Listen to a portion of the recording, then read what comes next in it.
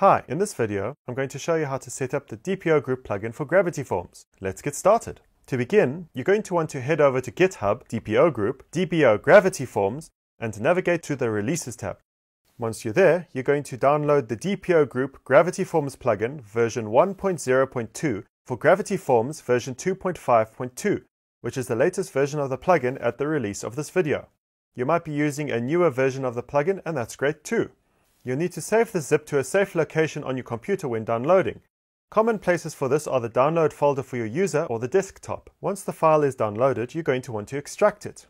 Many operating systems now come with built-in file extractors. However, if your operating system doesn't have this functionality, you can use a free unzipping program such as WinZip. Alternatively, you can go to google.com and search for unzipping applications and see what you can find. Once extracted, we're going to open the folder and have a look inside. In here, you should see a Gravity Forms DPO group plugin zip, a README, and 3 sample images. Next, we're going to open the readme.txt file and follow the instructions.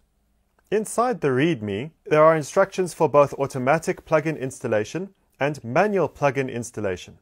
But for the sake of this video, we're going to follow the automatic instructions. Step 1 is to extract the download zip from GitHub onto your computer. We've already done this, so we can skip step 1.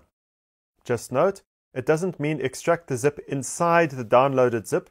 You have to keep this file zipped up as we're going to use it later. The next step is to log into your WordPress admin panel. Let's do that now. Once logged in, you're going to move your mouse to the left where it says Plugins and click on Add New. Once the page loads, you're going to click the Upload Plugin button at the top of the screen and then click on the Choose File button. Once the window loads, you're going to navigate to the recently downloaded and extracted folder and select the Gravity Forms DPO group plugin.zip and click Open. Now you're going to click the Install Now button. Once it's installed, you're going to click the Activate Plugin button. But if you accidentally close this tab before clicking the Activate Plugin button, all is not lost. You'll simply navigate to the Installed Plugins link here, find the DPO group plugin, and activate it by mousing over and clicking Activate. But to save that step, we're going to click the Activate Plugin button now. Now that it's showing plugin activated at the top of the screen here, we can move on to steps 4 and 5, which is integrating the DPO group plugin with the Gravity Forms plugin. To begin this, you're going to move your mouse to the left and click on the Forms link. Alternatively, mouse over Forms and click on Forms in the side menu that appears. Once the forms load, find the form that you're wanting to integrate with the DPO group payment gateway and select it. Once the form loads, move your mouse to the top of the screen where it says Settings, and then look for the DPO group menu item and click on it. If the item doesn't show, it means that the plugin is not activated on your website.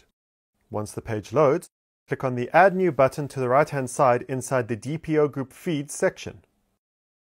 The first field is the name field. By default, it's called DPO group Feed 1. If you want to rename it, you're welcome to. The fields below that are the DPO group company token and service type fields. These will be provided to you by DPO group when you register an account. Let's fill them in now with our own test credentials. Below that is the Use Custom Confirmation Page radio button. This is used if you want to send the user to a thank you page or a failed page after the transaction. If set to yes, then you'll need to put a successful page URL in here. A common URL will be /thank-you. But please note that you will have to create this page on your website beforehand. There's also a failed page URL. This will be if the transaction fails, and you can call it failed-transaction or whatever you want. Again, keep in mind that this page must exist before you can link it. Below that we have the Mode radio button, Production or Test. Production means that the payment gateway is live and transactional. Test means that the plugin is in test mode and you can run test transactions to make sure it's working before pushing it live. Under transaction type, there's a drop down. You're going to click on it and click Products and Services. Once you've clicked that, more fields will show below. Under the Other Settings section, you're going to map the fields in the form with the DPO group payment gateway fields, such as mapping telephone with phone, first name with first name, last name with surname, etc., etc. But more importantly, make sure that you map the DPO group country field with the form country field and the DPO group email field with the form email field, which is this field and this field respectively. Below that, there's also a custom text field for the continue button and you can also add in a cancel URL that will have the same functionality as the failed and thank you pages, only it's if the customer wants to cancel the transaction instead. There is also a checkbox for conditional logic, but you're not going to need to have a look at the conditional logic options to get the plugin working and transactional. Once you're done, click the Save Settings button. Now if we go back to the document and look at step 5, it says when a transaction is approved, cancelled or failed, the user needs to see a confirmation message based on the transaction status.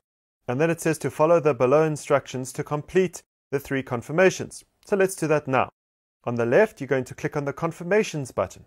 And then if they don't exist, you're going to create a confirmation message for approved, one for cancelled, and one for failed.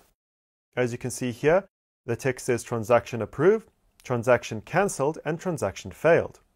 Please note that the confirmation naming has to be per the document, all lowercase and those exact words. If you look in the folder that was downloaded, in here you should see 3 embedded sample images that will give you examples on how to set up the form and the confirmation messages. Sample 1 will show you the form, Sample 2 will show you the feed settings, and Sample 3 will show you confirmations. Now that everything is configured, let's go to the front end and test the form to see if it is working correctly. To do this, simply go to the page on your front end where the form is displayed, fill in the details, and proceed to payment. As you can see here, this is the form that we have set up for test purposes, and this is where we set up the payment feed. So let's quickly fill it in and proceed to the payment page to make sure that it's working correctly. If you see this page, it means you have configured the DPO Group payment plugin successfully. Congratulations!